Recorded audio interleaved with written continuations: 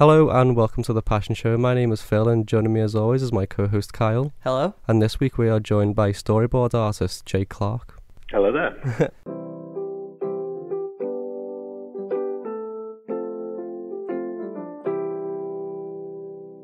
So in today's episode, we're talking about storyboard art. Jay's worked on a variety of projects.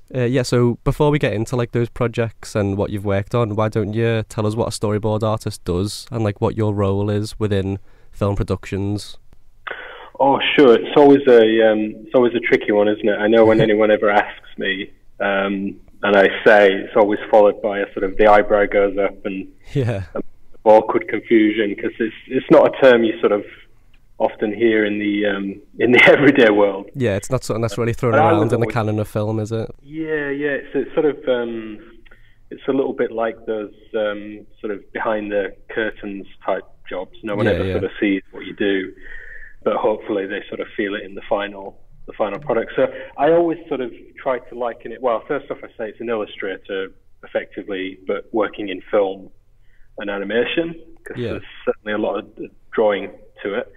But really, the sort of nuts and bolts of it are that you're sort of going to be helping the director and the writer and the producer, and however big the team is or however small, you're going to be trying to sort of visualize their film, their TV show, their advert, and almost like a sort of fortune teller. Everyone wants to sort of jump forward a year or 6 months or even sometimes 5 years and just sort of get a sense of what this thing is before anybody spent a lot of money. And so the storyboard artist, effectively it becomes a sort of like a blueprint, like a architectural blueprint, but instead of making like a house or a chair, you're sort of all setting about making like a film experience. So I always kind of round off with that it's you're effectively sort of helping design a film experience. It's like you're setting the foundations for a film almost. You're putting it to picture for the first time, whereas previously it's just been in words, hasn't it? Especially with a film from you've worked with Aardman, those films take a really long time to create because of the challenge of stop motion animation. So I imagine your storyboards are really influential in shaping how the film's going to look and stuff like that. Yeah, it's a great opportunity especially if a director has a strong vision. It's really their chance to sort of figure that out and not be under too much pressure, because most of the time the filming hasn't fully begun and the budgets haven't started growing in the team. So it's really a chance for them to sort of get close to that zeitgeist of what got them excited about it in the first place, really. But it is fun, and I think that everyone sort of knows that feeling of when everybody reads a book. You get every person that reads that novel is going to go away with different images in their head. They're going to see the character in a different way, and even actions, they're going to sort of go, I see that quite vividly. But you'll often get that in a script. You'll have a big department, and everyone sort of thinks they're on the same page, but inevitably everybody sort of goes away with slightly different ideas. So the main tool of the storyboard is to try and sort of cut down on that a little bit, and just they say a picture speaks 1,000 words, and quite often you'll had 1,000 words with the director to get to that picture. But it's a kind of shortcut just to make sure that everybody's sort of singing from the same hymn sheet effectively. So how did you get started as a storyboard artist? Where did your passion begin? Oh, that's such a nice word, and I appreciate that your show is has that word passion in it, because for me it was a sort of unexplainable. I couldn't quite put my finger on it. I was very, very young. I kind of suspected that this sort of thing went on behind the scenes, and I would occasionally see a storyboard from say a classic film like Wizard of Oz, and see that someone had drawn and rendered the Emerald City, and I certainly have vivid memories of seeing that, and the storyboards from Jurassic Park just sort of blew my mind, really, that you could have a film, on such a grand scale, so sort of epic and out there, and yet, to see some of these initial scribbles by Spielberg, and a storyboard artist taking those scribbles and making them into sort of more detailed storyboards, just very, very simple line drawing. I just remember even then, I guess that must have been around 92, just feeling that sort of, just that kind of shock of like, wow, you can really just figure these things out on paper and then it can grow and all the different teams can come in and just take it to that next level. And then, it's just amazing that these things can then be seen in the cinema with people and just have a life of their own then. Yeah, it is interesting the way you take a whole film and you condense it down into like these pages, basically, like these drawings, but it still conveys like the core of the film. And I imagine seeing that turn into like a feature-length thing in the cinema is like a really rewarding thing for you. Yeah, it really is. I mean, I often do little lectures to, sort of students or people that are learning storyboards and stuff, and I always say that, that buzz of like getting something through the process, like an idea or a pose or whatever it may be, if it sort of makes it all the way through to that final, film or advert or anything, it's such a buzz. And, there's going to be a heck of a lot that doesn't make it through and a lot of dead ends and red herrings and stuff. So you sort of latch onto those things that do to sort of get you through the long schedules or the sort of tense deadlines and things like that. We've mentioned a few things that you've been involved with, like Aardman and stuff like that, but why don't you run us through your career a bit, like maybe some personal highlights in animation and like stop motion? Well, the funny thing is, when I first kind of got kicked out into the real world outside of university,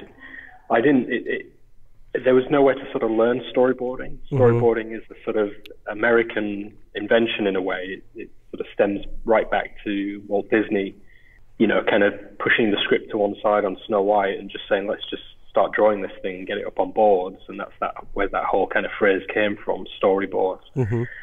And it when I kind of got into the industry, it was still very much an American invention. And when I got the opportunity to go to Aardman for some work experience, it soon became apparent that a lot of the storyboarders they were using from DreamWorks, where they were sort of partnered at that time.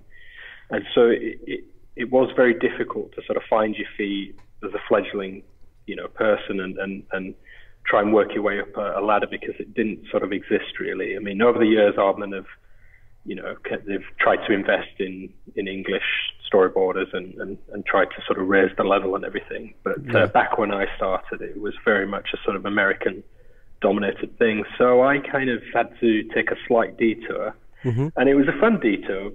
But effectively, my first job was in the art department on Curse of the Were-Rabbit. Yeah. And I was drawing all the spades and the sheds and, the grandfather clocks and just, you name it, everything in that film had to be made. And so it had to be sort of designed and drawn. And that was basically my sort of foot in the door, really. Mm-hmm. I think it's interesting when you watch a film such as like Curse of the Were-Rabbit and you see how much is going on within the frame and all these little things need to be hand-drawn and created to create one whole picture together. I think that must be quite like rewarding. Yeah, it's everything. Talk about a blank canvas. I mean, absolutely nothing exists before those films get going, and everything has to be sort of thought through, generated and created. And even though I was just a junior draftsperson in the art department, I still felt that there were opportunities, in very subtle ways to try and contribute to the bigger story that Nick Park was telling, and that they were always looking out for opportunities. So that I recall, even in the graveyard scene with the vicar, when he's kind of tending to his vegetables before the were-rabbit attacks for the first time. And, there was a statue in the graveyard and that had to be drawn, and it just felt cool to be able to perhaps, I knew it was going to be in a very creepy shot, like a point of view shot of the vicar looking around, slightly scared. And so I just offered the idea that the statue was pointing up to the moon, as a sort of indicator that, strange and mysterious things were happening, due to this kind of moon werewolf, were-rabbit situation. So even on a very sort of simple level of just creating a little graveyard statue, you can always be looking for opportunities to sort of contribute to to the story, and I think audiences subconsciously pick up on it. And yeah, I think definitely as you say, with Aardman, they're kind of actively looking for it. The Aardman are well known for their sort of background gags and little details and things. Yeah, I think it's definitely contributes to the overall feel of the film. Like we sort of alluded then to your process of, you know, when you're presented with a new project. Do you want to sort of run through your process when a new like film or TV show is given to you, like a new script? What's your first port of call? Oh, well, it's sort of different every time a little bit, and that's what keeps the job fresh. The director is going to sort of lead on how involved you are, how open things are to contribute.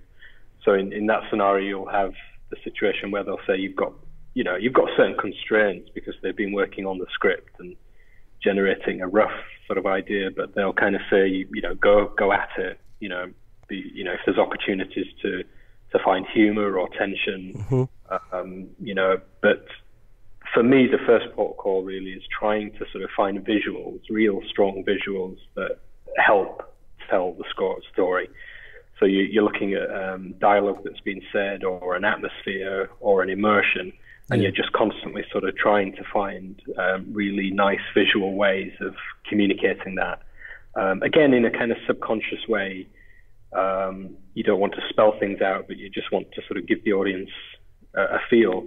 I'm definitely part of the sort of school of thought that a film works its best when you can turn the volume down and still kind of understand what's going on. Going all the way back to sort of silent cinema, through body language and through how you decide where to cut to a wide shot and where you decide to sort of move the camera in slowly. You're always trying to sort of visually sort of tell what's going on in the scene. And so that's my sort of first port call.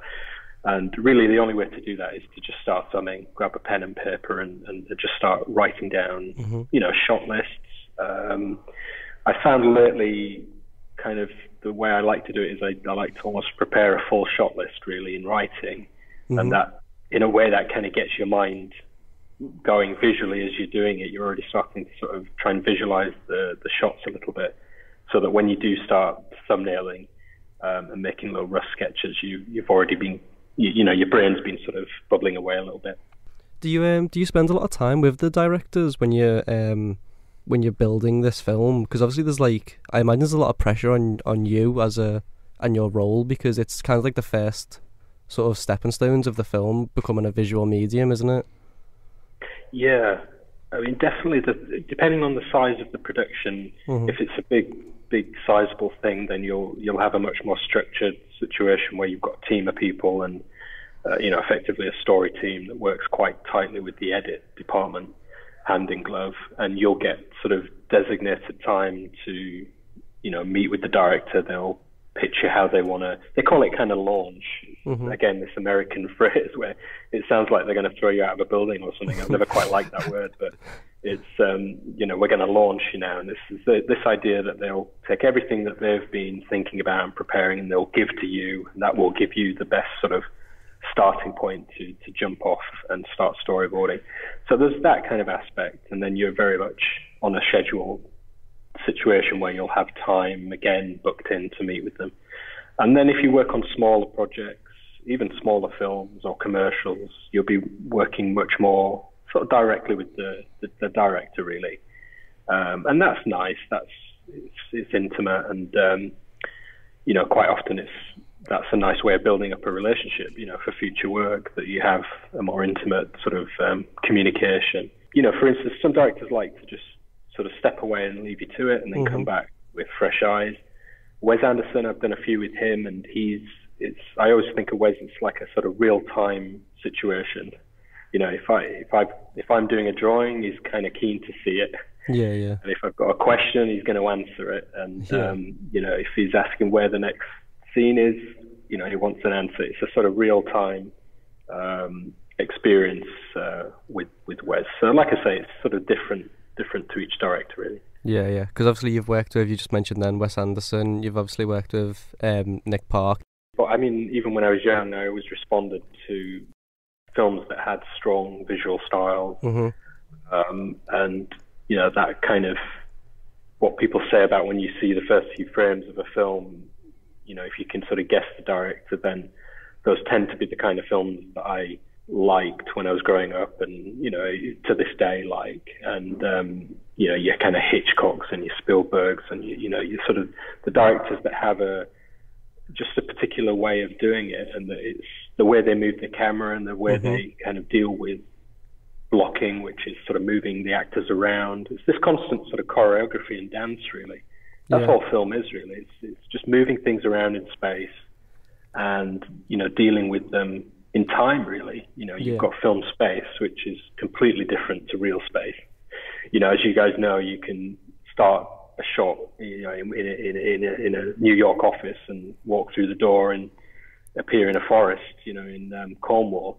It's a sort of fluid space, and likewise with time, you can shrink and contract it. You know, you can make a tense scene that in reality lasts for about 30 seconds. You can kind of stretch that out so that it lasts longer, and equally you can sort of contract time. So that I find quite fascinating, and those directors that I sort of mentioned, they're very sort of they're confident with how they do that, and it's almost like a sort of handwriting, the way they deal with those things. It's very sort of recognizable. Yeah, it's very like artistic, and it hints to the idea of like authorship within film, of having these influential bodies of work basically that hint towards a director.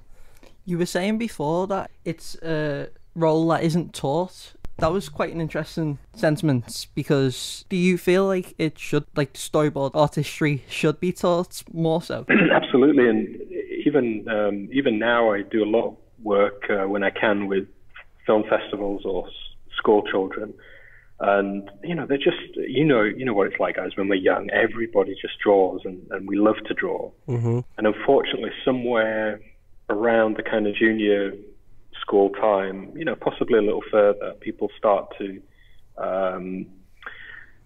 think, well, maybe I can't draw, maybe I'm not good, and you know, there's a confidence factor, or what people assume is a good drawing and stuff. And the fun thing about storyboarding, I always say, it's great to do a cool visual. You know, if you can do a really nice storyboard and it wows everyone, then brilliant. But storyboarding in a way is a little bit like, you know, the Pictionary game, you know, where you've sort of got to kind of communicate something as quickly as you can and not get too precious about it, because, you know, maybe an hour from now you're going to find out, you know, a scene you've been working on for a few days has been cut because it's just not helping the story, or they've figured out another scene that can tell the story better. So you can't get too precious.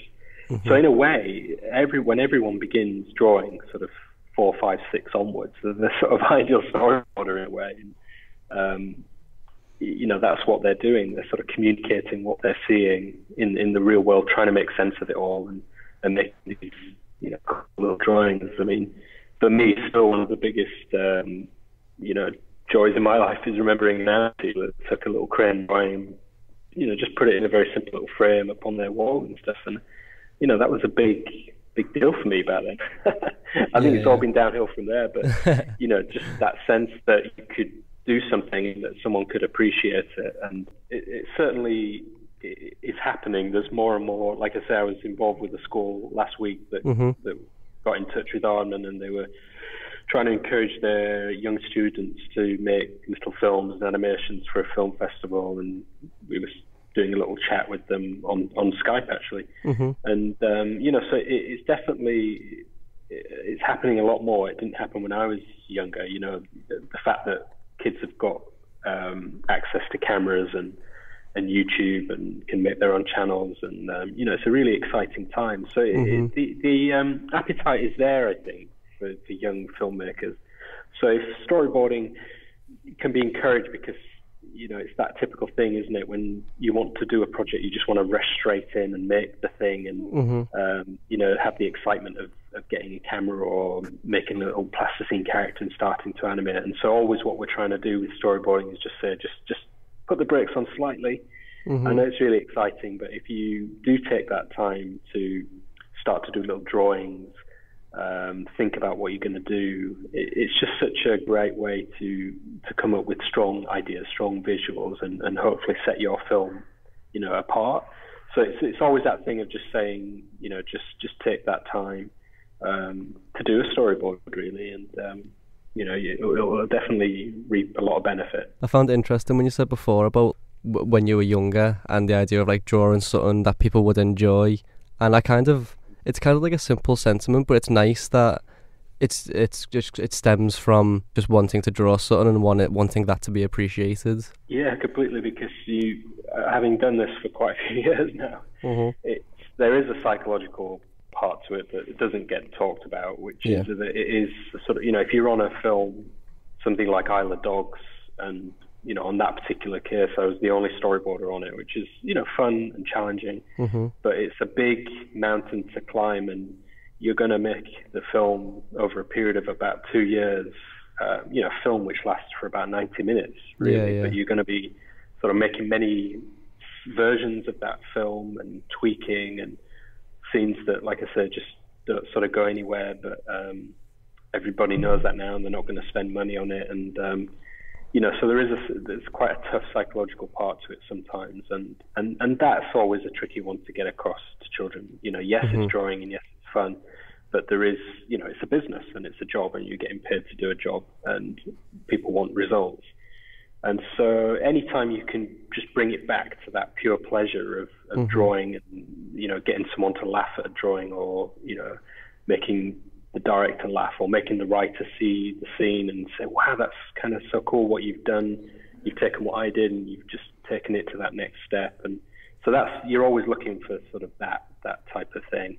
And, I always feel that if you're sort of bringing your best game to it, hopefully that's what continues all the way down the line with the model makers and the animators and the editors. Everybody's just trying to do their little bit to make it as good as it can be, really. Yeah, it kind of takes the pressure off when you're reassured that what you're doing is good and worthy, and like the art that you're creating is a contribution to this like great thing. You're going to get those moments, and you're going to get a lot of moments where it's not gone right, and it's going wrong, and it's not feeling good, and you might be on a roll where you work on sequences that just kind of don't come to full fruition. And what I found quite tough early on in my career is that you should never really, I always say this to storyboarders, you should never take it personally, because unfortunately, in a way, we're the sort of canaries in the coal mine. We're sort of put down quite early on into these problems to try and find them. And, in the best kind of productions, that's understood and accepted, and that you're sort of doing that role.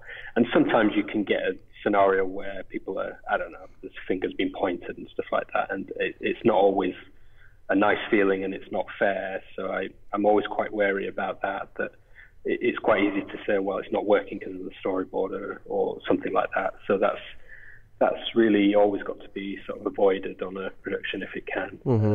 And usually it is. In a working day for you, how many drawings do you end up drawing? So for instance, I guess it's always different. And in terms of if you're working on, I've just finished on Morph. Do you remember Morph, guys? Yeah, I love Morph. Yeah, he's a sick dude. Yeah, well, he's making a big comeback. Yeah, he's got a new series coming out called The Epic Adventures of Morph. So okay, as like the title says, he leaves the desk and goes off onto all kinds of crazy inventions, and that will be out on Sky later on in this year. So those are really, even though they're epic, they're very simple character led things, and they're kind of gags, and they're almost a little bit like Tex Avery or Warner Bros. Each episode lasted for about 5 minutes. So really, a 5-minute episode, I'd be looking at having to get a first pass out in about 2 weeks. So, by that 2 weeks, you've got the whole thing up and running, and then people can start to react and say what's working, what's not working.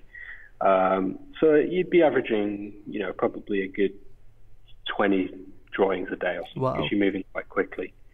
And then something on a feature where it's much perhaps more detailed, a lot more characters, the settings are maybe more complex, then you might be looking at sort of getting that down to about 10 images a day, ideally. That's still quite a lot. Yeah, I mean, the thing I'm working on at the moment is a feature, and I'm just what we call thumbnailing, which is trying to get through effectively about 60 shots for this scene. So that's sort of 60 little images, and I'm trying to get through about 20 a day, breaking it down that way. And, by working quite small and keeping the detail limited, you're really just trying to get it up on pages so that you can then reconvene with your directors and just let them know what you're thinking and whether you've hit some of the marks that they've been asking for. And then you'll start the sort of more labor-intensive work of working those images up, a bit more detailed, a bit more animation. The thumbnail is really fun. It's always, one of the favourite parts of it. Thumbnailing, and when you finish, that's the other. When it's done. Yeah, when you're done. You mentioned before about when you talk to like younger children and stuff like that about what you do, you've got to say that you have to be able to take criticism, and I like that idea of like teaching people about how to get into this sort of field. So like, is there any other advice you'd give to people who want to have an artistic career in film? Well, I think that what I say from something that any child or student can do right from day one is that they can, if they love film, I mean, you've got to kind of love it. Otherwise, it's a slightly crazy business to get into. Yeah. Because it's not the most secure, and there's a lot of ups and downs with it and a lot of hard work. But if you really do love it, then you need to sort of, in a way, almost step back from that and analyze. Look at some of the films that really, that you love and adore. And I always say watch them with the sound down. That's an old exercise that's been around for quite a while, but you'd be absolutely amazed by just turning the volume off and watching some of those films that you love, or if there's a particular scene. I always love the scene in the Indiana Jones and the Temple of Doom, the little sequence at the beginning with the diamond, where they're all rushing around trying to get this diamond in this nightclub. And I just love the energy of it. And I would try and, when I was young, recreate it with friends just for fun and stuff. But, it's only when you actually take that choice to say, well, I'm going to look at that scene and I'm just going to kind of turn the volume down and I'm going to look at how his shot choices are and how quickly the editing moves and when it slows down, and just get really sort of analytical about it. So I always recommend doing that. That's one thing. So what I realized over time is that, again, if you really do love these things and sort of obsess over them, collect films, go to conventions, just read movie books. What that does is it almost sort of draws these things into your life, so that eventually you might just come across a particular person who knows a particular person, or my uncle used to work in films, and what it does by being slightly sort of obsessive about it is that you do find that it sort of draws, it's that classic sort of cliche, isn't it, of if you open slightly to the universe, things are sort of going to come your way. And that was certainly my experience looking back, is that in Yorkshire, how do you sort of make that leap? Well, I would look at people that had, like Nick Park from Lancashire, how had he sort of made that jump, doing the amazing things that he did. And, it just happened to be that around about my GCSEs, a magazine came through the post. I don't think they do it anymore, but banks, I think it was Barclays Bank, used to send out, like a monthly magazine. And this particular magazine just had a little, Nick on the front cover and an article about, what he does, where he'd come from, and again, it's that sort of thing of that if you're thinking about these things and pondering, things are going to come your way, and it was just interesting to see his trajectory, so that led me to Sheffield Hallam, where he'd gone, which in the sort of serendipity of the third year, the fact that he gave like a bursary. It was only about £500, but you had to sort of enter, ideas in order to win the bursary. And, to sort of cut a long story short, that's how I got my kind of foot in the door with Aardman. And so you just, that's just all from very, very simple, beginnings of trying to think about these things and just be excited about them. And, I'm sure that's the case even if you wanted to be a vet, or something. You're just going to be thinking about these things, collecting stories, collecting books on it, and you just never know what's sort of going to come your way, but you have to be open to it. That's the trick. Yeah. You did sort of allude to the idea that it is sort of dependent on who you know and where you're from and stuff like that, but I like the sort of overarching idea that if you are truly like passionate about this thing, I had to drop the word passionate in there. If you are truly passionate about this thing, then it will sort of happen for you if you're like committed to work to it. I quite like that sentiment for people listening. It's cool. Like, what's your like proudest work that you've created? Well, I suppose I have to say my daughter, don't I? If she hears that one, I'll get that in there. The fun thing actually about my daughter, she's about 9, and we talk about these things that she's getting to that point where starting to be interested in films and editing, and it's just really fun to sort of see that in young children, isn't it? And sort of remember that. But I guess in terms of film, I mean, Isle of Dogs was always up there for me because it was a challenge to say, could you sort of do the entire film? And it didn't really begin that way. It just kind of evolved. And the fun thing about that is that sometimes in storyboarding you get a little bit typecast. You get orders that are good at action, or he's good at comedy, or she's good at creating nice, strong visuals and things. And so sometimes you can get a little bit typecast and only work on dramatic scenes or only work on special effects movies and things like that. But to sort of do a film from start to finish, it means you're going to get that whole gamut of, you're going to get the fun stuff and you're going to get the tense scenes. And so that's quite unique. And I was pleased to be able to sort of get to the other side in one piece. And Grand Budapest Hotel was fun because it was fun to see 2D drawings become real life, and that's always quite fun. Grand Budapest Hotel is a beautiful film. I was going to say both Isle of Dogs and Grand Budapest are really like beautiful films. Like I remember going to see Grand Budapest when it came out, and I just remember it was one of like the first films I saw that like sort of blew me away, and I was like, wow, this is like the potential of film. I always think about that the sledding scene where they're going down the mountain. Oh yeah. I was thinking about that, and I genuinely imagined like how that would be created. I was thinking, how is this shot? But then you sort of go back a step and you're like, well, how was this drawn? Who thought about this? You know what I mean? Yeah.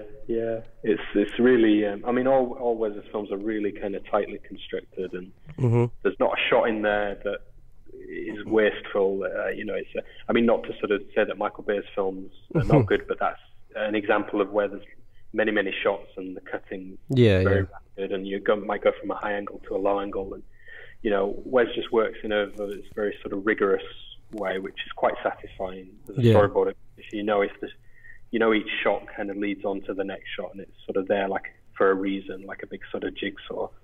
So that's quite fun. But Grand Budapest was beautiful locations and everything about it, the time and everything. The weird thing about Isle of Dogs is to make a beautiful film, set on a kind of garbage nuclear waste. Yeah, it's quite a daunting task, I imagine. But that film itself looks like so vibrant and like nice to look at. Oh, thank you. Yeah. So you're working on Morph currently, aren't you? That's coming out at the end of this year. Yeah, I kind of wrapped on Morph on Friday and then jumped straight into this next job on Monday. So it's a tiny bit of crossover and a holiday somewhere. But it was for Netflix animation, so I was curious. The script's really nice also, but I was just curious about that whole kind of Netflix thing that's going on at the moment. It seems like a lot of passion projects. Again, that word, passion project. Yeah. Are gravitating towards, Netflix, and you have the likes of Scorsese and all these kinds of filmmakers that have perhaps had these projects that haven't got going over studios. Nevertheless, are sort of finding a footing at Netflix. So I thought that was interesting. Yeah. To get involved with those guys and sort of see what that's about, really. Yeah, and so far it's quite interesting. It's like a different side of filmmaking, isn't it? Kind of uncharted at the minute. So I think it is interesting that even older and newer filmmakers are all sort of jumping on Netflix to get like these passion projects made. Yeah, it is like you say, isn't it? So it's just completely sort of a bit uncharted territory. Yeah. But in a way that's exciting, I guess, for film. This kind of old medium that can keep sort of evolving and tricking people and surprising them and stuff. Thanks as always to Kyle for being my co-host. Thank you, Phil. Yeah, thanks to Jay Clarke for coming on to talk about storyboarding. We really appreciate it. It was really insightful. Yeah, thanks so much for coming on. Oh, thank you. It's been a real pleasure, and like I said, when you got in touch, I'm very flattered to be asked. So Yeah, it was a pleasure having you on. If you have any passions yourself that you want us to talk about on the show, feel free to leave them in the comments below, because we'll be happy to talk about them always. Or hit us up in the DMs if you want to show your passion on the Passion Show. Yeah, if you want to come on the show and talk about anything you're passionate about, we'd be more than happy to have you. But other than that, thanks to Jay, and we'll see you next time. Have a good day.